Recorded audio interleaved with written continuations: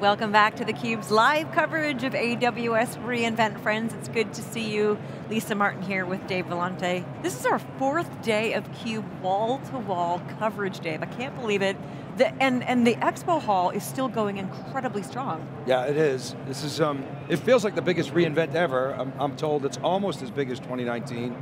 I don't know, maybe I was half asleep at 2019, that's very possible, but I'm excited because, in 2017, Andy Jassy came on theCUBE, and he said if Amazon had to do it all over again, if it knew then what it had now, we would have done the whole thing in containers, or using Lambda, using serverless, and using containers.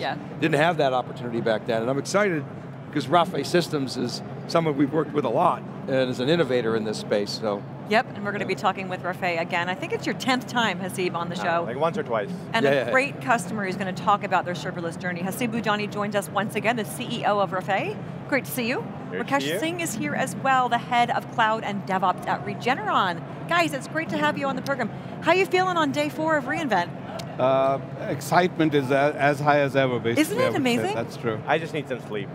I'm with you on that. So Caffeine many and parties, sleep. so many meetings. Oh my God. But the great thing is, Haseeb, that people want to engage with you. They're loving what Rafay is doing. You guys are a great testament to that, which we're going to uncover on the show. What are some of the things that you're hearing in the booth from customers? What's been some of the feedback? So, firstly, as you said, it feels like the biggest one ever. I've been coming to reInvent a long time, and I mean, I know the numbers say it's not, but oh my God, this is a lot of people.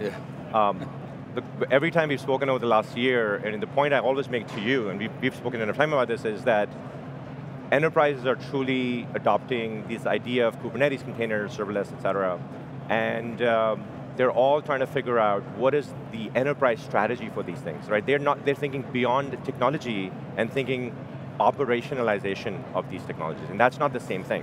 There's a toy, and then there's the real thing, right? And that's not the same thing. And that's the gap that every enterprise customer I talk to, and the booth traffic has been just amazing. I mean, but coming here, I was thinking, my God, this is really expensive, and I'm thinking, wow, this is a great investment, right? Because we met such amazing companies who all essentially are saying exactly the same thing, which is, as we go and productize and bring our high-value applications to the modern infrastructure space, like Kubernetes, Lambda, et cetera, solving for the automation and governance is really, really hard because, well, at one point, I guess when the economy was doing crazy well, I could keep hiring people, but I can't do that anymore either. So they're out looking for automation strategies that allow them to do more with the teams they have, and that's exactly what Rafay is here for. Yeah, Lisa, Adam Solipsky in his keynote, I love he said, if you want to save money, the cloud's the place to do it. Exactly, yep.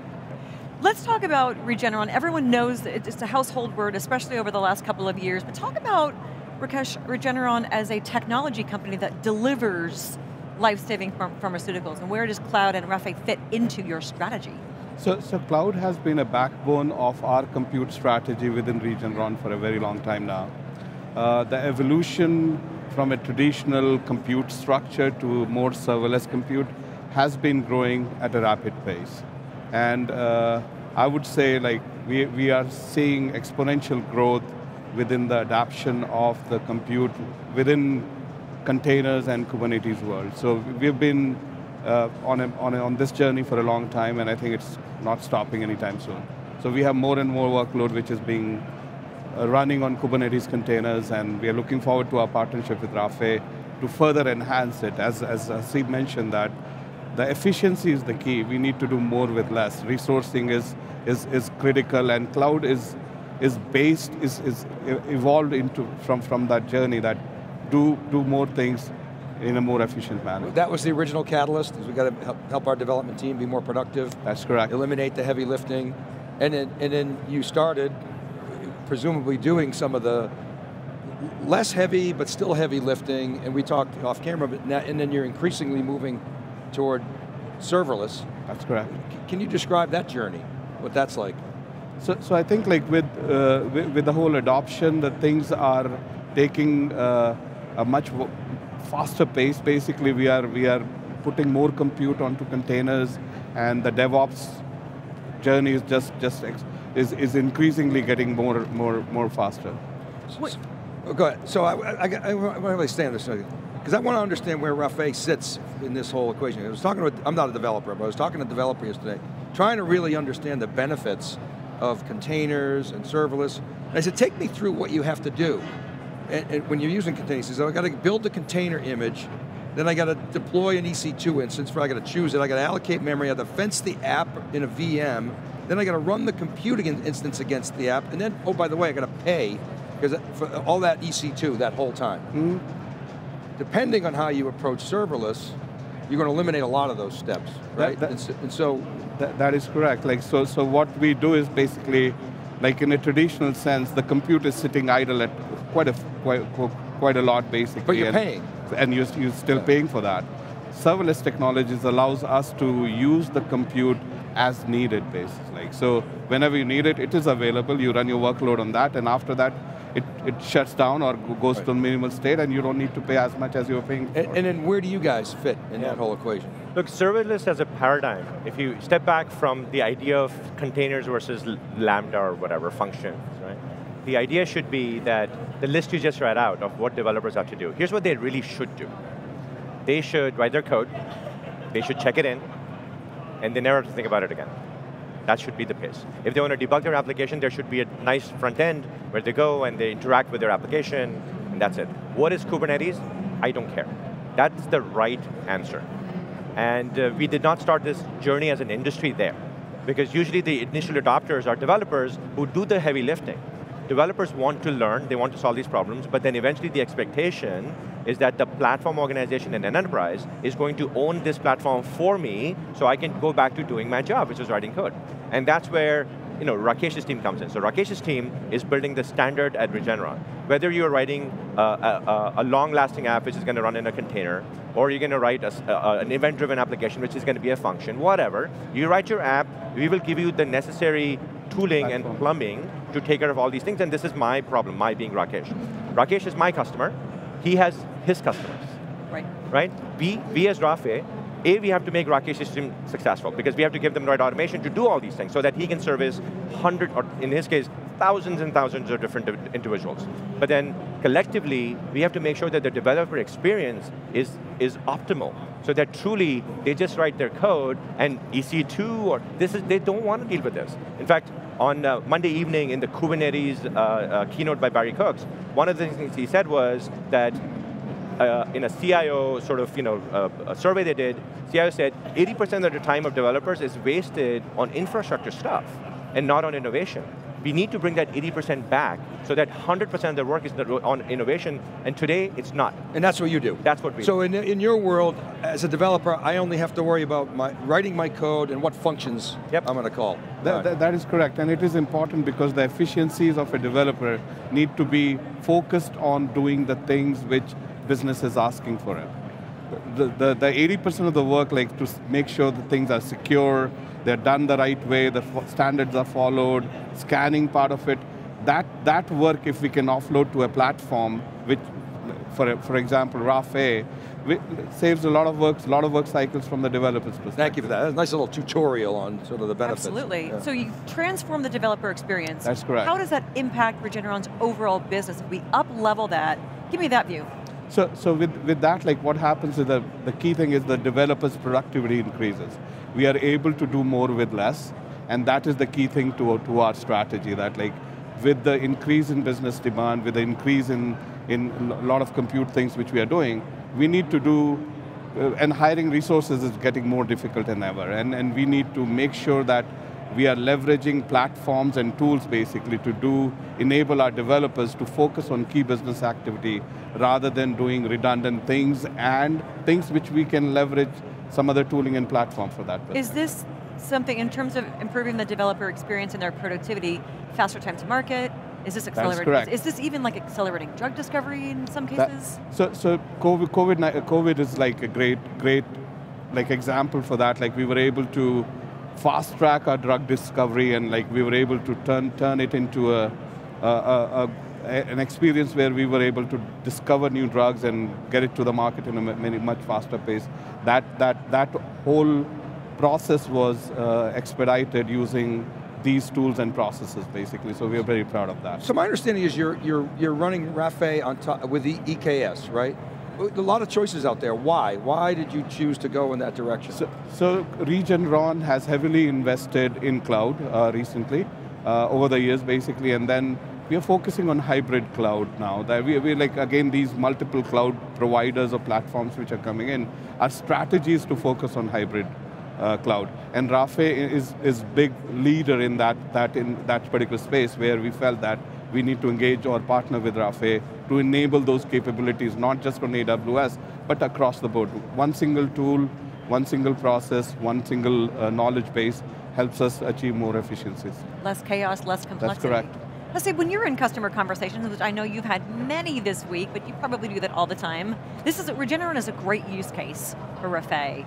It's so tangible, life sciences, we all get that, especially coming out of the pandemic. What do you say to customers are the top 3 differentiators of Rafay and why they should go Rafay on top of EKS? So, what's really interesting about these conversations is that, look, we have some pretty cool features in our product. Obviously, we must have something interesting, otherwise nobody will buy our product, right? And we have some, we have access management and zero trust models and cluster provisioning, all these very nice things. But it always comes down to exactly the same thing, which is every large enterprise that started a journey, independent of Rafay, because they didn't know who we were, it's fine. Last year we were a young company, now we are a larger company. And they all are basically building towards a roadmap, which Rafay truly understands, and in my opinion, and I'm confident when I say this, we understand their life, their journey, better than any other company in the market. The reason why we have the flurry of customers we have, the reason why the product has the capacity that it does, is because for whatever reason, look, it's skill, luck, that's for the history books, but we have complete clarity on what a pharmaceutical company, or a financial service company, or a high-tech company, the journey they will take to the cloud and automation for modern infrastructure, we get it, right? And what I'm selling them is the why, not the what. There's a lot of great answers for the what. What do we do? Rakesh doesn't care, right? I mean, he's trying to solve a bigger problem. He's trying to get his researchers to go faster. So then when they want to run a model, they should be able to do it right now. That's what he cares about. Then he looks for a tool to solve the business problem. And we figured out how to have that conversation and explain why Rafay helps him essentially, multiply the bandwidth that he has in his organization. And of course, to that end, we have some great technology, right? But that's a secondary issue. The first, to me, the why is more important than the what. And then we talk about the how, which is he has to pay us money, right? That's the how. but yeah, we get there too. But look, this is the important thing, right? Every enterprise is on exactly the same journey, Lisa, right? And that, if you think about it from just purely economic efficiencies perspective, that is not a good investment for our industry. If everybody's solving the same problem, that's a waste of resources. Let's find a way to do, what is the point of the cloud? We used to all build data centers. That was not efficient. We all went to the cloud because it's more efficient to have somebody else, AWS, solve this problem for us so we can now focus on the next level problem. And then Rafay is solving that problem so that he can focus on his drug discovery, not on Kubernetes. That's correct. It's all about efficiencies, right? Like doing things, learn from each other's experience and build upon it. Like so the things have been solved one way, you need to leverage that, reuse it. So the principles are the same. So then what's next? You've done an amazing job transforming the company. You're facilitating drug discovery faster than ever before. From a cloud, from an infrastructure perspective, what's next on your journey? So right now, the roadmap, what we have is basically talking about making sure that the workload are running more efficient, they are more secure. As we go into these expandable serverless technology, there are more challenging opportunities for us to solve those challenges that are coming up. We need to make sure that with the new, the world order we are living in, we are more securely doing stuff what we were doing previously. More efficiencies is also the key.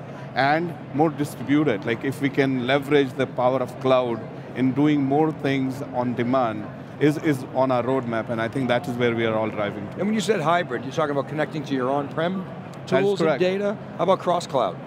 We are invested in multiple cloud platform itself, and we are looking forward to leveraging a technology which is truly cloud native, and we can leverage things together on that. And I presume you're helping with that, obviously. Last question for both of you. We're making an Instagram reel. Think of this as a sizzle reel, like a 30-second elevator pitch. Question, first one goes to you, Rakesh. If you had a bumper sticker and you put it on, I don't know, say a DeLorean, I hear those are coming back. what would it say about Regeneron as a technology company that's delivering therapeutics? It's a tough question, but I would try my best. The bumper sticker would say, discover drug more faster, more efficient. Perfect. Haseeb, question about Rafay. What's the bumper sticker? If you had a billboard on Highway 101 in Redwood City about Rafay and what it's enabling organizations, enterprises across the globe to achieve, what would it say? I'll tell you what our customers say. So our customers call us the vCenter for Kubernetes. And we all know what a vCenter is. We all know why vCenter is so amazingly successful, because it takes IT engineers and gives them superpowers. You can run a data center. What is the vCenter for this new world? It's us. So vCenter is obviously a trademark with our friends at VMware, so that's why but our customers truly call us the vCenter for Kubernetes, and I think that's an incredible moniker, because that truly codifies our roadmap. Yep. It codifies what we are selling today. There's nothing more powerful and potent than the voice of the customer. Thank you both for coming on. Thank you for sharing the Regeneron story. Thank you so much. Great to have you back on, Haseeb. You need a pin for the number of times you've been on theCUBE. Yeah, at least a gold star, right?